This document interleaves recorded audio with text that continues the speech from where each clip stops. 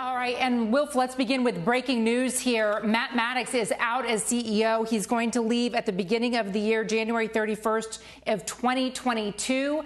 And as you can see, the stock already moving on this news. It's down almost 5%. Craig Billings, who was the CEO of, or is the CEO of Wynn Interactive and was the president of Wynn Resorts, will take over as CEO. He was unanimously chosen by the board. This is a company that has seen a lot of turmoil over the last 3 years, of course, with the ouster of the founder and then CEO, Steve Wynn, following a scandal that was revealed following several years. Matt Maddox took over. He'd been with the company for a long time. He had been a right-hand man of Steve Wynn and took the helm, chosen by the board there to continue. But now the announcement comes that he will leave Wynn Resorts in January of 2022. Craig Billings taking over. Let's get to earnings as well.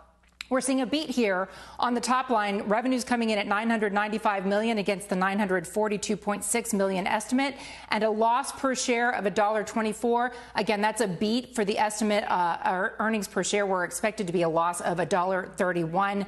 And so we're taking a look at that. We'll weed through this report, but clearly on the call, we're going to be listening for what Matt Maddox has to say about leaving this company. The share's off 2.25% right now. Wilf?